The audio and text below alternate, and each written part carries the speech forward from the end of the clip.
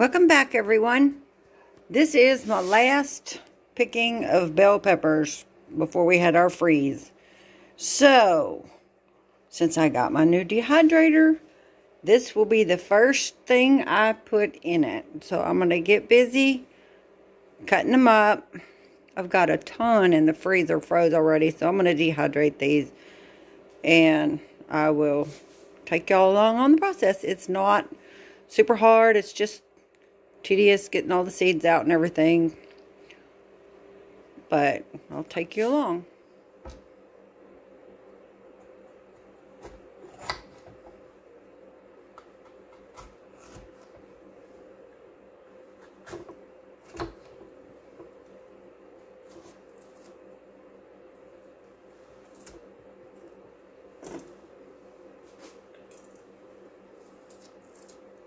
Cut these veins out, they're bitter.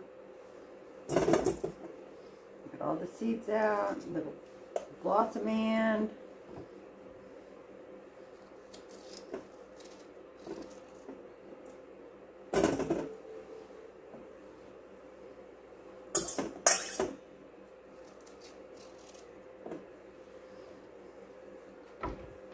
Try and hang on to them.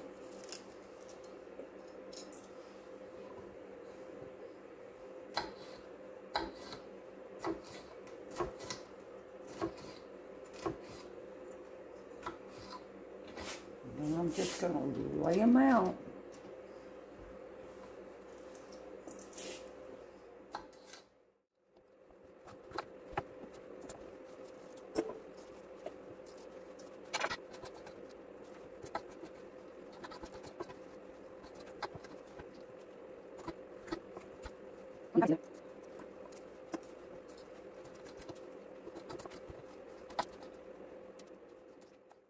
Start at the top.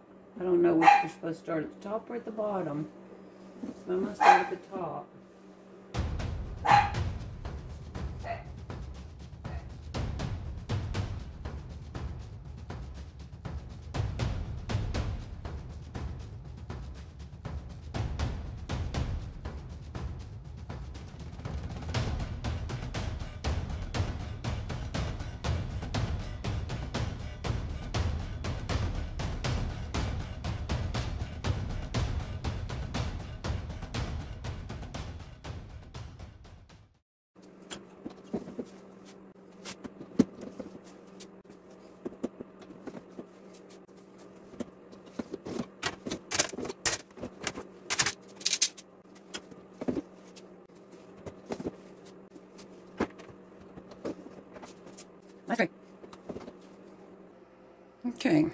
Okay, got the door cover on, got it turned on.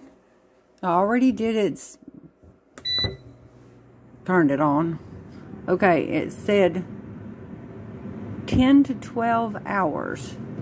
So I need to go to 12 hours. Well, I guess I could start at 10. Okay. We shall see what they look like after 10 hours. Getting awfully skinny.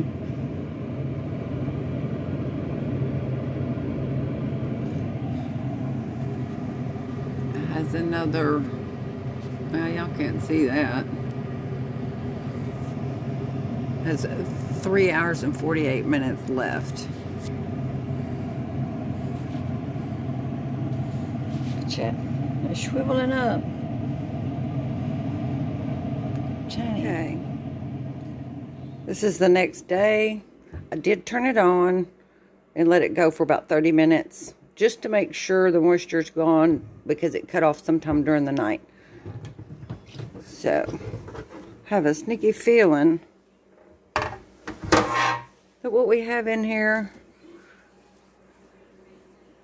see how tiny they are? How tiny they are. When I get it all out of there and jibbled up, because I'm going to break them up. My mom used dried bell peppers like a meatloaf and stuff. That's my plan. But I don't think I'm going to need a very big container.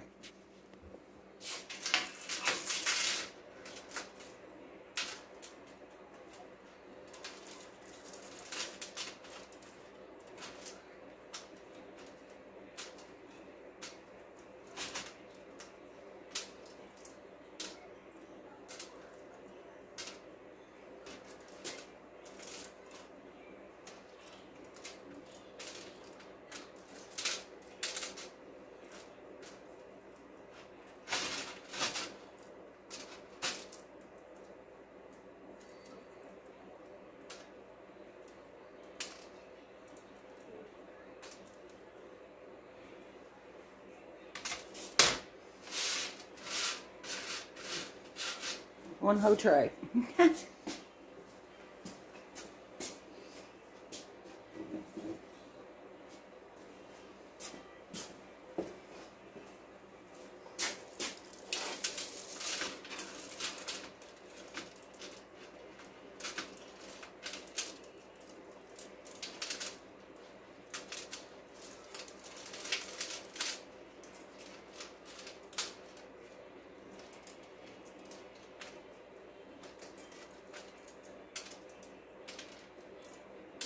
Okay, that's all of them. 9 trays worth. I will get them all crunched up and in a container.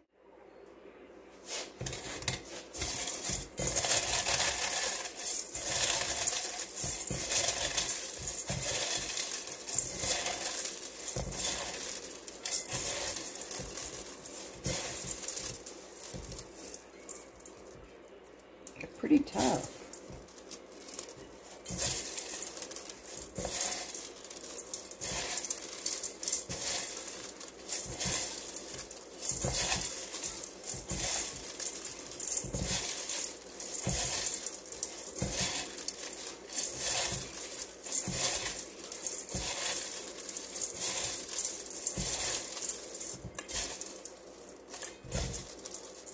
Really one smaller than that.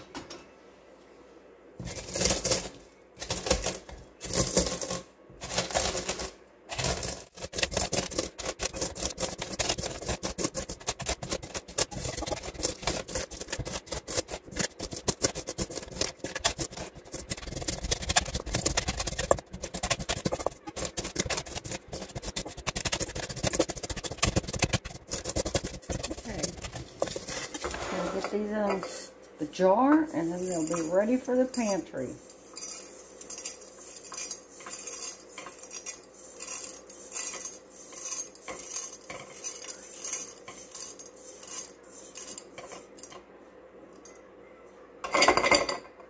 Okay, not even a whole pint. But you won't need but a couple tablespoons when you use them. Yay! Alright, that's it for the dehydrated bell peppers. Thanks for coming along with me, and I will see you on the next video.